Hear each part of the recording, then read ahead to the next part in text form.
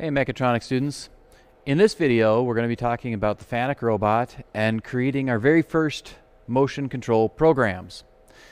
So we're going to keep it short and sweet and focus on creating a new program and running that program, and then in future videos we'll get into details about all the different options there are in defining points within the program. So short and simple, how to create a new program and how to run it. So let's dive into the details. So with our teach pendant, that's the first thing we're going to fire up here, is a new program. And to get to the menu of programs, we're just going to hit the select button. Select means, selecting the program that you want to run. So within this option you can see 144 some different programs that are listed. But what we're going to do is to create a new program. And the name of the program, we can use this little options in keyboard. So using the touch screen, select keyboard, and I'm going to call this one underscore mech something or other. So let me get into the details. We can pull up different menus here. So there's my underscore, and then I can use the alpha key here, shift mech, and get another underscore in there. And I'm going to call it first, I guess. That would be a good one for it. So once we have the name of the program, a couple things about the naming convention. You can't have any spaces, and I think that's the basics of it. You can't have any spaces between things, so using some underscores to separate things, that works pretty slick. Then just hit the exit key, or maybe this exit key. There we go. So the name of the program is underscore mech underscore first. Alright. Then if we hit the enter key, it brings us into the actual programming menu. We're on line number 1 here. Alright. So to program this, I guess we'll have a basic option here. I'm going to go back to the robot cell itself, and it's got a nice template over here that we can use. I'm going to make a program that's going to follow this square, this outer square, all the way around and then return back home. Okay. So let's get into that. We're just going to be jogging the robot around and then recording points as we go. So we've seen how to jog in world mode. I guess a couple of things worth mentioning is your user frames matter, your tool frames matter. So when you record a point, that point not only involves like where the robot is, but it also takes into consideration which particular user tool are you using. It also takes into consideration if you have any specific user frames that you have set up. So I would advise you to know which user tools and frames you're planning to use. So let's take a look at this. Shift coordinate. Right now we have a tool 10 and a user 9, and tool 10, I know that I had defined that before. That's the little thing I put in the gripper that's kind of a pointer. And I don't want to use user frame number 9. That was something we created in a previous video. So I'm going to change that user frame to user frame 2, which again, shift coordinate, user frame 2, I'm pretty sure has not been used for anything. So we're in good shape. User tool. Okay. User frame number 2. So let's go ahead and start creating and recording some motion control programs here. And to do that, we're going to switch over to the robot itself and start driving this around and getting to those destinations. So I'm going to bring my z-axis down. And again, I'm just going to record a program that would go from one point in the square to the next.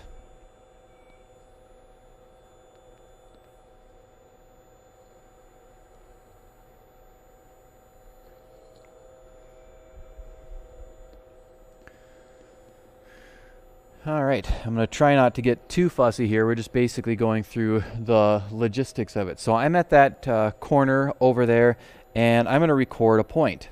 Now, to do that with your teach pendant, we're going to come over here and... All right, there's the button right there to record a point. So if I do a shift point, that's going to bring this up, and it recorded that, and there's a little at symbol that's next to this that shows me that I'm at that particular position. Very good. So we've recorded that point. Now I'm going to go ahead and jog the robot around to another destination. So I'm going to move the x-axis out.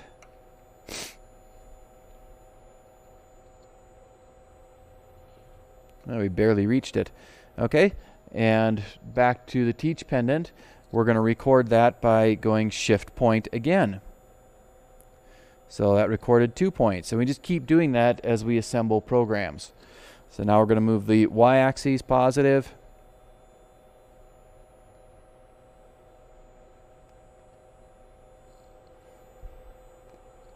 That looks good. Again, I'm just using shift and point to record that. So now I've got 3 lines of code in here.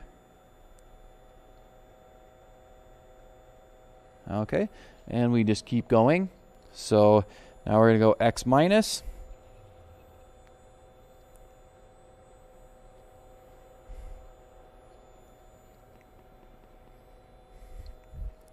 All right, got it where I want it.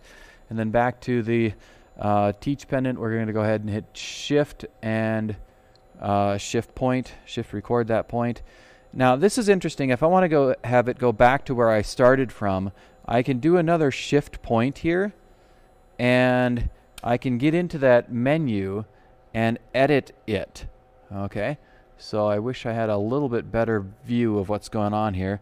But if I use the arrow keys to get into that line, I want it to actually go back to point number 1. So it says point number 5. I'm going to put point number 1 in there and exit. And it should go back to that first point that it started from. And then I'm going to put in one more point at the end, shift point. And here I'm going to change the point that I'm at and make it go back to a home position. Okay, so there are these globally known points out there, and I can choose that choice here by hitting choice on the screen. Instead of going to just a regular position that's only known inside of this program, a position register, PR, is globally known, and we've got a few of those out there. I know that position register number 1 is the home position, and when I put that in there, it says PR1 home, so we're in good shape. Now let's go ahead and run this program. I'm going to use my cursors to get over to the very beginning of it, and I'm going to put it in step mode so that I have to hit the forward button every single time to make it go.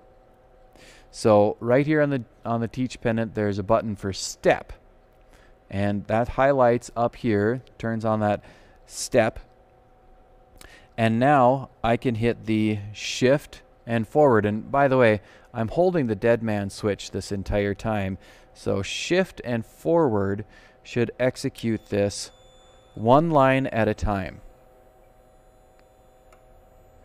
And we can see where it's at in the program.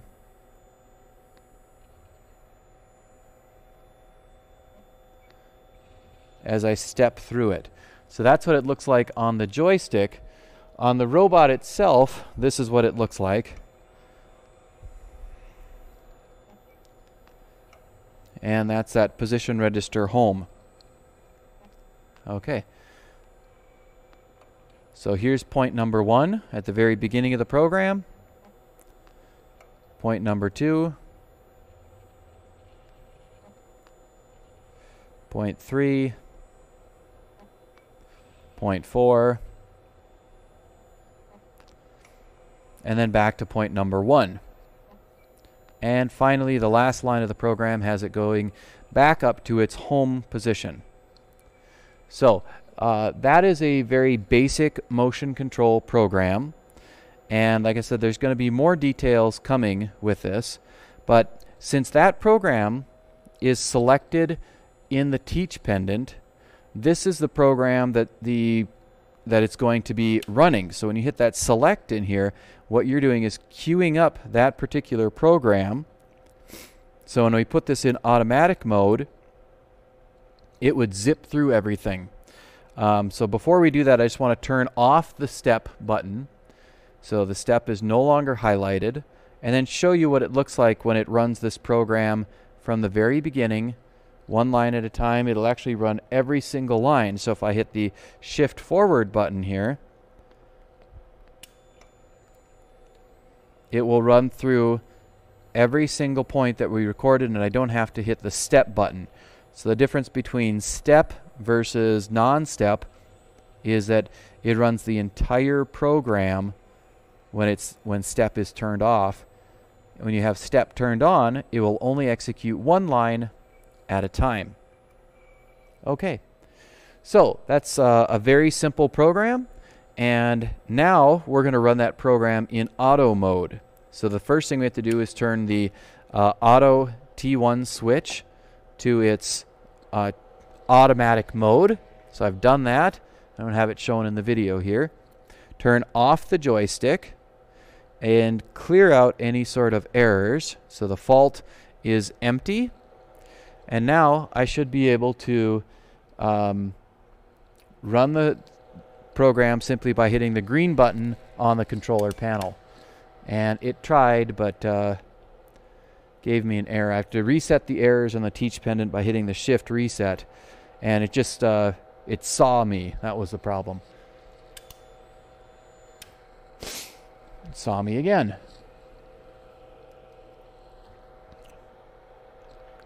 This is a little bit difficult to do sometimes because the laser scanner sees me and it's hard to get that start button pressed. So it's kind of a design flaw, I think. There we go. We're able to run it now, and I can increase the speed. So you can see in automatic mode it should be running much faster. There we go. And it doesn't repeat because we didn't tell it to repeat. It was just a one and done program. So there we have it. That is our very first program, short and sweet, how to create a new program. We also talked about how to drive the robot around and record different points and put those into the program. And we saw how to step through them, as well as how to run it in automatic mode to test everything out. So that's a starting point, and now we're going to get into some more videos about all the little details of creating different motion control programs and the different menus that are involved. So catch you next time.